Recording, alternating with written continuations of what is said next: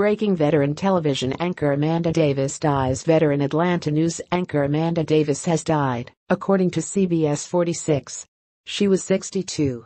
Davis suffered a massive stroke Tuesday night while waiting to board a flight at the Atlanta airport, the station reported.